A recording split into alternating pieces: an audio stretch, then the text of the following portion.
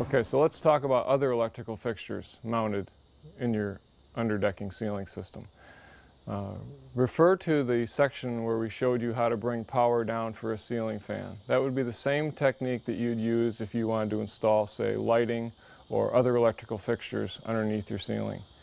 Remember, the important thing is that you've got to keep the hole that the feed wire comes down through waterproof, and you do that by filling it with caulk as you're pulling your supply powered line down. But that same technique works for lights, whether they're spotlights, track lights, surface mounted lights, speakers. Anytime you're trying to bring power through the system, you want to do it in the rib. The one caution I do want to make is can lights. Can lights are problematic. You need to make a very large round hole in the panel to get a can light to sit in there and recess.